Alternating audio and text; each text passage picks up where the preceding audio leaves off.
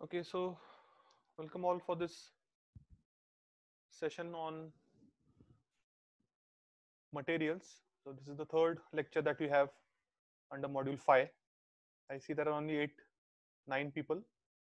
So I believe more people will join in, as we are also going to have your ISE. Right?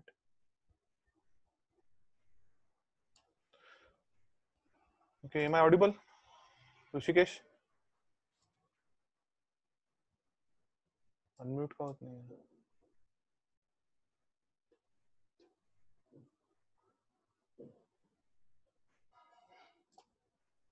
Yes, okay, fine.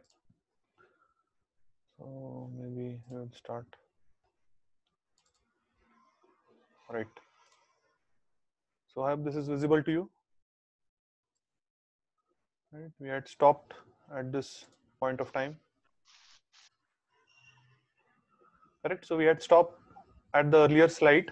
So I guess we had finished wood and GRP. So today we were supposed to start carbon fiber. Yes. Okay. So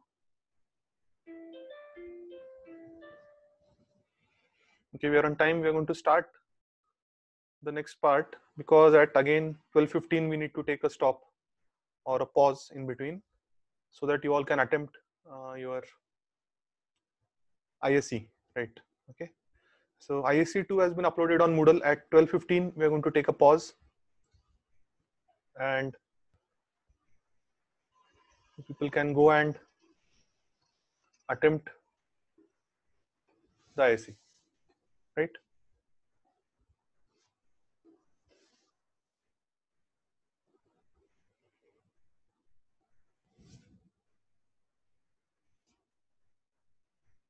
Okay, so I see more people joining in, around 24 participants now. Okay, so we'll continue with the next material which you have in this particular module. So the next material that we're going to study is carbon fiber, and to start with, carbon fiber are epoxy composites, and most recently you'll find that a lot of racing cars or even some passenger cars also have carbon fiber components which are used on them. So one of the advantages of this is that they are strong and light in weight. So as compared to metallic components or parts, the weight of these carbon fibers is quite less. So obviously you're going to get more performance and more mileage from the vehicle, and it can be used at the front and rear spoilers as well as on side skirts. Okay, so again the strength is because of materials which are used inside this carbon fiber. So it's generally carbon in the form of graphite or Kevlar or even glass fibers. So if you are aware about this, you might also know that Kevlar is a material through or using which even body suits, or let us say bullet protection suits, are also made.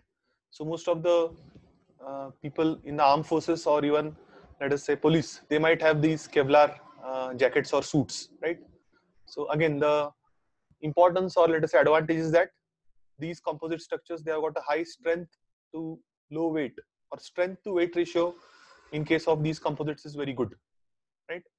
So again, epoxy composites, they have also been the first choice in Formula 1 racing cars or Formula 1 car industries, and even other types of race cars. So if you are following Formula 1 racing, or even let us say you are enthusiastic about some other race cars, you will also find that most of these are using particularly carbon fibers.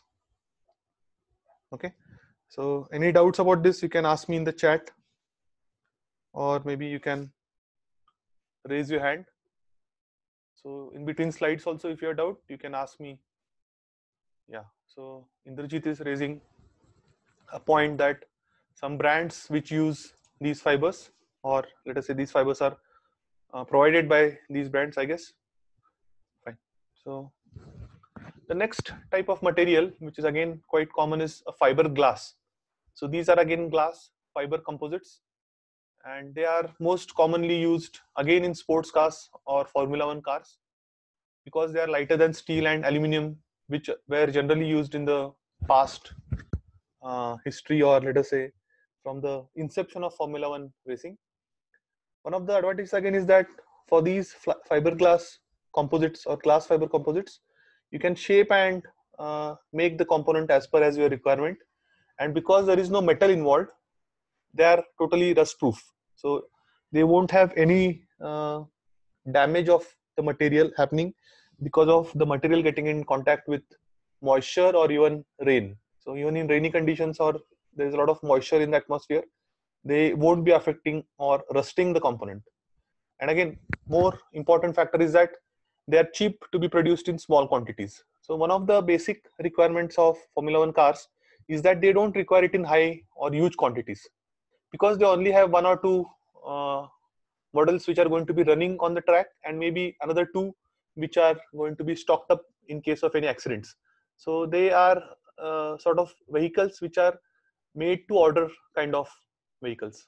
In the sense, the Formula One racing teams, they manufacture their own vehicles again to protect the confidentiality of the data or design.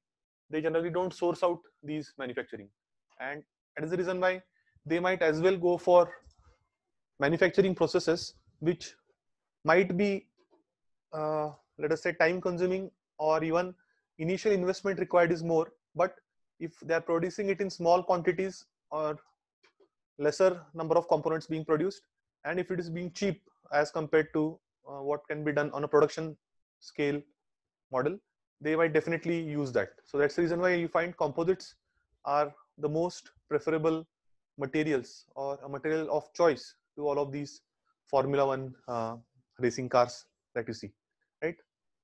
So typical composite fiberglass component, they generally include either the interior or exterior panels. Then you've got some dashboard components. You can even make seats. So if you all attended yesterday's session, I guess it was told that even seats can be made up of composites, right? Then you got spoilers, so sills. This is something, or these are the components that you always, if you follow F1 racing, you might easily identify them on a F1 car, right? Any manufacturer's car. Then you got light pods and surrounds, which can be made up using composites. Then corner caps and profiles. So what are the different properties of fiberglass which make them suitable for the applications that we are talking about? First one, it is lightweight. So with a fuel economy, which is going to be quite, let us say, essential in any car that is manufactured, lightweight materials are very commonly used. If they satisfy the conditions which a metallic component or part at the same location is going to be performing, so companies generally go for a lightweight material in that case. Okay, so commercial, leisure, and family vehicles buyer list of requirements these days is that the fuel economy of your vehicle has to be very good, right? So every ounce or every gram of weight that is saved through the use of lighter materials is again a step to beat the competition that you have. So if there are say 2, 3, or 10 OEMs competing in the same segment, let us say small cars, so it is very important that whatever offerings that you're giving to the consumer, whatever product that you're offering to the consumer is the best that you have on road, right? So that's the reason why GRP again is used. So light, strong, and infinitely adaptive. So that means the shape of GRP can be as per your requirement. Then there is another property which is flexibility. So flexibility of style and use. So in that matter, you've got fiberglass which can be molded, something that we already discussed, into any shape. Okay, and you can create it in any color or finish. So it's not only the shape in which you can mold it, you also have an option to directly manufacture fiberglass in a color of your choice. So you add some more chemicals during manufacturing. So instead of a transparent uh, type of sheet that you have, you might have, let us say, a colored sheet. Okay, so that's again one of the reasons why fiberglass is quite uh, good to be used. And then you can also have finish that you want. So it can be either a glass finish, glossy finish, or a rough finish or matte finish that you know of, right? And then this can be replicated with the extreme accuracy of manufacturing. So then hence it is a perfect material for use in a sector which is focused on aesthetics aspects. So because automobiles generally are going to consider aesthetics very highly during manufacturing, because they want to again make sure that the consumers are impressed by the design, right? So you have got a good product from, or you can manufacture a good product, and you can assure that there is consistency of quality whenever you're using fiberglass as a material inside your vehicle, right? Next is durability. So the ultraviolet stabilized material, that is fiberglass, is quite durable, and you can prevent discoloration. So that means in long-term use for this particular type of material, you will find that discoloration won't happen. Okay, so one of the advantages that you have. Apart from this, you also have some other advantages, that it is fire retardant. That means in case of a fire, it satisfies the norms which have been set to make sure that they're not going to burn and harm the passengers who are inside. They are again retardant to rust and rot that might happen because of moisture, and they are also deterioration free.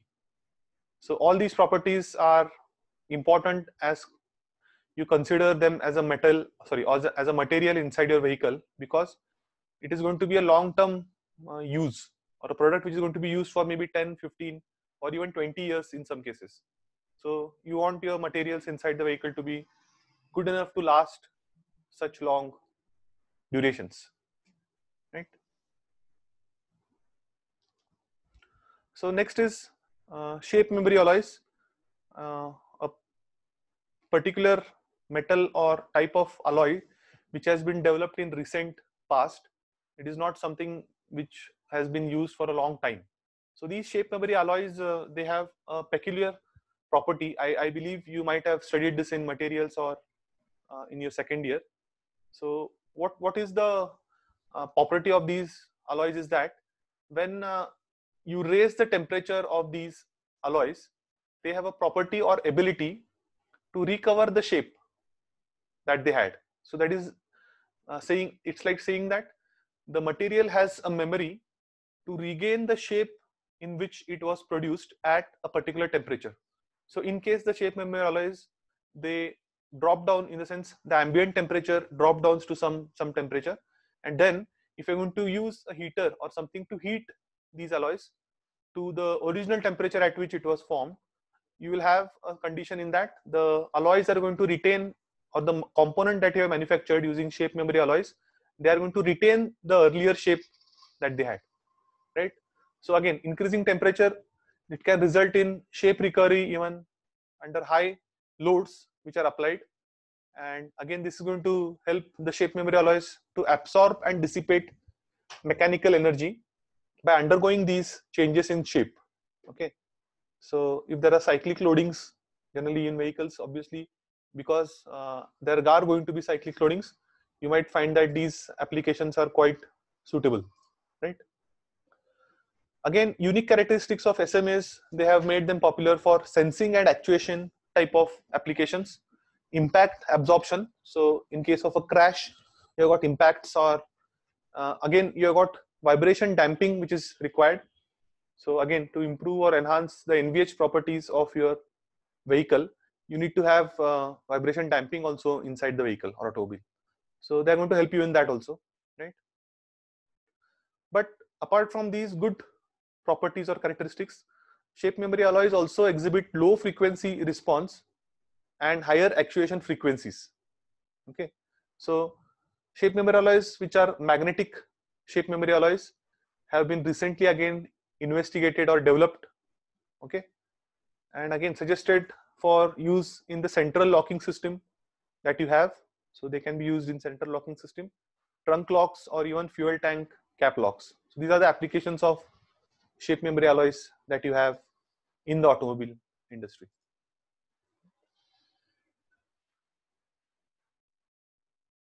So the next component is body in white, but I'm going to suggest that we take a pause here for some time, again because we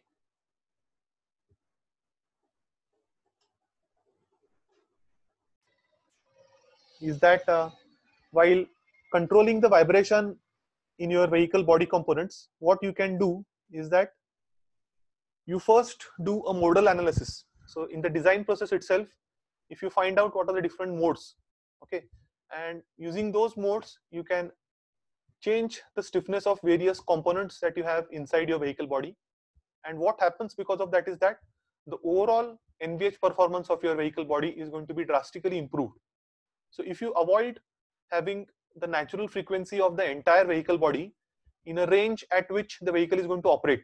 So let us say you've got a passenger car which is going to be operating in speeds of, let us say, from maybe 0 kilometers per hour to, I will say, 250 kilometers per hour, or maybe less, even less. Sometimes the maximum speed that a regular passenger car has is about 180 kilometers per hour.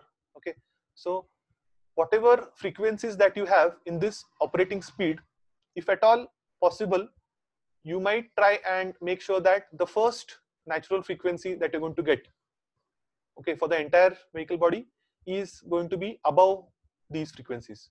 Okay, so this is something that we have discussed in one of the previous sessions. So like I told you that the bike that I have, specifically a Thunderbird. So what happens is that at 70 kilometers per hour, I feel there are quite a large amount of amplitudes of vibrations, or there is resonance which is occurring. So again, even for your own bikes, you might be feeling this particular type of thing. So the best possible scenario there, or something that you can avoid, is that you avoid driving at those speeds. So if you are at, let us say, driving at around 65 kilometers per hour, you accelerate the vehicle such that you don't drive continuously for 70 kilometers per hour, and you go to the higher speed. So you avoid the resonance that is occurring, and hence the vibrations that you are going to feel as a driver. So obviously, if you're going to be driving at, or if I am going to be driving at 70 kilometers per hour, I'm going to feel a very high amplitude of vibrations, and that is going to affect my comfort. And if it's a long duration, or let us say a long distance ride, overall at the end of the ride, I'm going to be fatigued. Okay, so this is one of the reasons why you will find that such a care is now being given to NVH, and even there are a lot of people now, or a lot of openings now in OEMs specifically for NVH. So generally nowadays people or consumers are very concerned about what is the NVH performance. So earlier it was only used to be how is the aesthetics, then how is the comfort, and how is the mileage. Okay, so these 3 or 4 categories were something that consumers were very aware about. But now, as the consumer is also evolved or matured, now the consumer wants the vehicle to be best in terms of everything that it has to offer. Okay, so not only mileage or aesthetics or ergonomics inside the vehicle, but also the NVH properties, or let us say the other properties which generally were not considered earlier. Okay, so main research areas to control the vibration and NVH characteristics are to control the overall body stiffness. Then you identify the overall body mode. So this is what I was telling you about, the first natural frequency. So that is what is meant by the overall body mode. And then you try and control the overall body mode. So if possible, you can add some stiffness, or you can maybe add some weight to have better performance of NVH. So there is again a dilemma here, that if you try and go on reducing the weight of your vehicle body, in some of the panels, it might lead to lesser stiffness. Okay, so then lesser stiffness is going to be relating, or is going to be uh, leading to a poorer NVH performance. So less stiffness parts, obviously they're going to vibrate quite a lot. Okay, so then again, there are different techniques. You can go for topology or topography optimization, again something that we discussed in yesterday's session, or you're also going to learn topology and topography optimization in the next semester. Okay, so there you will find that by changing the overall shape of any panel, or having some bead pattern on your panel, you can increase the stiffness of any body panel without increasing the weight. Okay, so for the same weight of your body panel, there are ways to increase the stiffness by changing or having topology and topography optimization of your body panel, right? So then these softwares again, or commercial packages again, can help you find out what is the best possible shape that you can have, right? So yeah, we'll go ahead. Again, what are the vibration and sound radiation for the body load structures?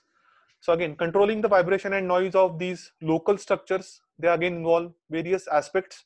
So first is you control different panel vibrations that you have, or you find out what are the sources of different sounds or noise, that is generally it is known as, and you try and make sure that the noise that is being generated there is minimal. Okay, then find out what are the acoustic cavity modes and try and cover up these cavity modes. And finally, you control what are the different vibrations due to the accessories that you have inside your vehicle body.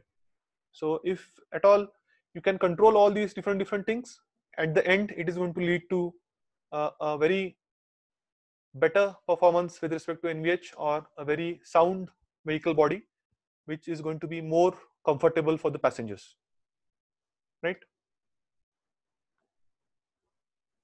So next is a term which is known as sound packaging. I believe we discussed this earlier also, but in detail we are going to study now.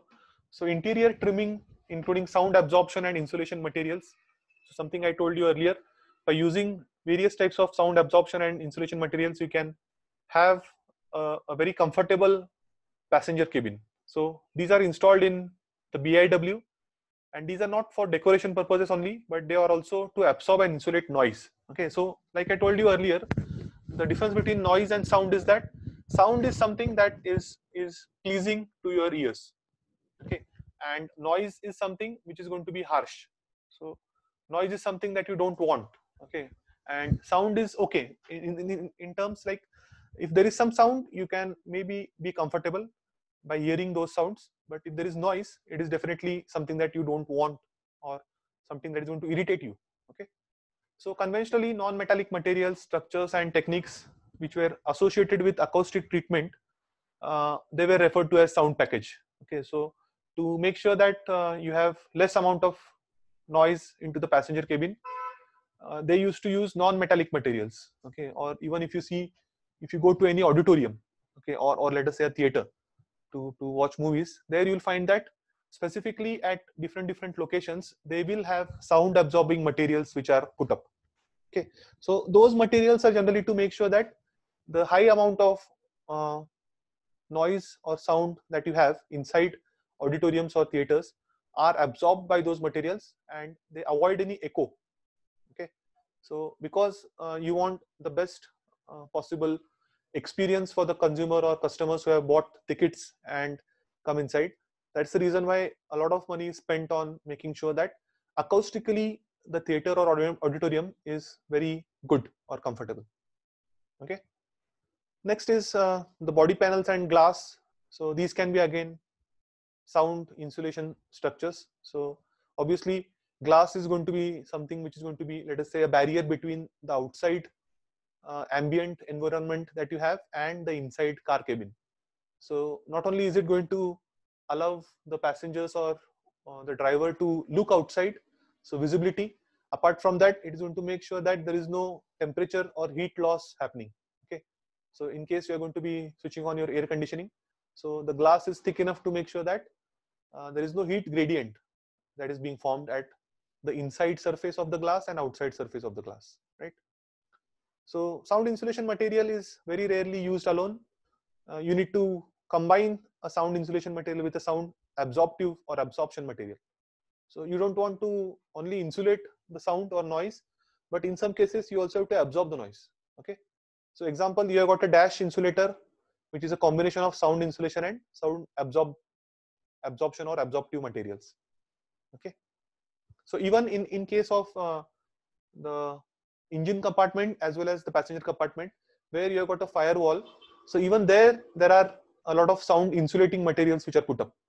So not only the fire situation that you want to avoid, but also because the engine is going to be emitting or generating a lot of noise or sound, you want to have some sound insulation at that particular location. Okay. So these two figures that you see, they show the pathway that whatever noise and vibration is being created because of the power plant or the engine, how it is transmitted or transferred from the location of generation to the passengers. Okay, so I'm going to, let us say, take a small pause here for you to see and understand these two figures.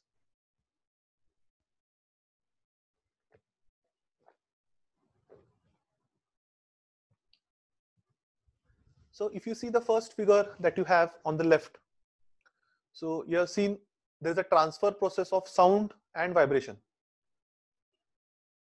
Okay, so in this particular case, because of the structure of your vehicle, it passes through the structural members, and through the steering wheel it is going to pass to the hands. Okay, through the pedals that you have, accelerator and braking pedal or the clutch, via the leg of or the interface or surface which is contacting your foot.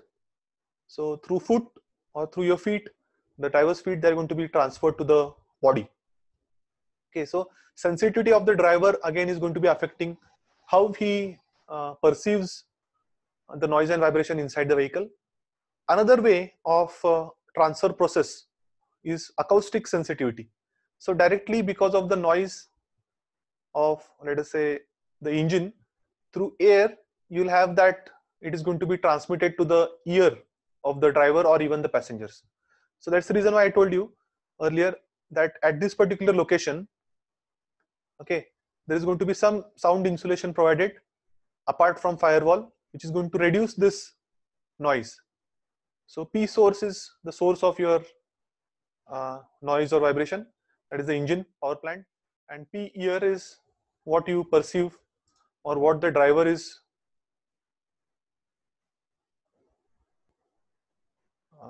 okay. Anybody wants to leave, he or she is free to leave. So I see Mr. Raj Mane is very hungry, so I suggest that you leave the lecture and you go and have your lunch. Okay, now it is not compulsory for you to sit here. I believe you have marked your attendance, so you are free to leave the meeting and go and have your lunch. Okay, fine. So this is how it is going to be perceived by the occupant. The last one is wind noise and control. So as the vehicle is going to reach speeds above 120 kilometers per hour, you will find that wind noise is going to become prominent.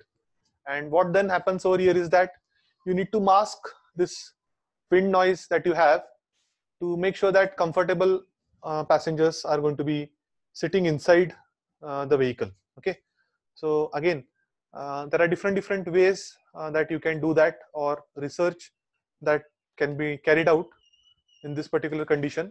So research area for making sure or minimizing wind noise is classification and mechanism of wind noise. So you study how the wind noise is being created or generated and how it is being transferred from the exterior to the interior of the vehicle. Then influence and control of body styling. So how the body styling is going to affect wind noise. So obviously, if your body styling is not correct or if it is not good enough, the resistance that is being offered to wind is going to generate or create a lot of wind noise. Okay, then something known as dynamic sealing. So this can be also used to control the wind noise. And finally, evaluation, testing and analysis of wind noise. So these are the research areas which can be studied further for reducing wind noise. Door closing and sound quality. So like I discussed earlier, you can have specific points which are having high dynamic stiffness on the striker end. Okay, so whenever, let us say, the door is being closed, if you have these locations which are fitted with various components, like maybe say rubber component, So it can lead to, or it can make sure that whatever the noise that you're going to have, if you're going to close the door, is going to be soothing. Okay, so you can see that when a customer closes a door, he wants to hear a single impact, clear, vigorous, and solid sound. So if it is going to be a ring down type of sound, so sort of like the sound that you have when you hit a fork, a tuning fork. So I guess in your class 12th, you might have done some experiments on tuning forks. So once you hit a tuning fork, the sound is going to be there for a very long time. So that is known as a ring down type of sound. So this particular sound is going to be considered as poor, okay, or perceived as poor quality sound, right? So that's how you can improve the door closing sound quality. And the last part, like we discussed, SNR. So the last slide for today's presentation, squeak and rattle, or SNR, refers to abnormal and irregular sounds which are generated. So whenever a vehicle is going to move, there can be conditions when you're going to have a squeak or rattle. Okay, so if you see, generally squeak noise is something that you're going to get from engine or maybe from road. And then if at all you have got brakes which have worn out a lot, so there is a particular noise which is known as brake squeak. Okay, so again, those noises can be avoided if you are continuously monitoring and, let us say, servicing your vehicle. So maybe if the brakes are not performing well, you might hear this brake squeak, and this is a very irritating sound. Okay, so this generally happens both in case of two-wheelers and four-wheelers. So there is a lot of research which is carried out to make sure that brake squeak is avoided. Okay, so specifically there are companies like Bosch braking systems, or let us say Norbresme, or even in Ichalkaranji there is another company which supplies brakes to a lot of high-end OEMs, or let us say luxury vehicles. So all these different braking companies, they invest a lot to make sure that the brakes that they are providing, they are not going to have a squeak.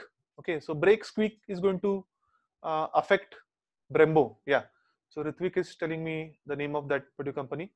You've got many companies, Brembo, Nissin, which are into the braking system. So they are only manufacturing brakes, and then you don't want that squeak because the consumer is going to be very irritated.